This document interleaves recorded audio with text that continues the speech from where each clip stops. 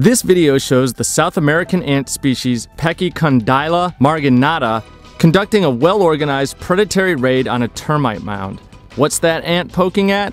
A termite soldier with its huge head and large jaws.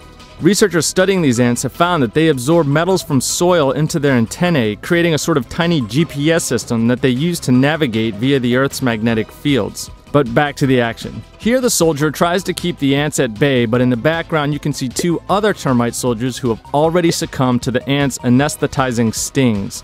This is an ant going in for the attack. The termite soldier is immediately neutralized by the stings of the ant as other ants join right in. With the termite soldiers out of the way, the ants enter the nest and begin removing the termite workers seen here. For Discovery News, I'm James Williams.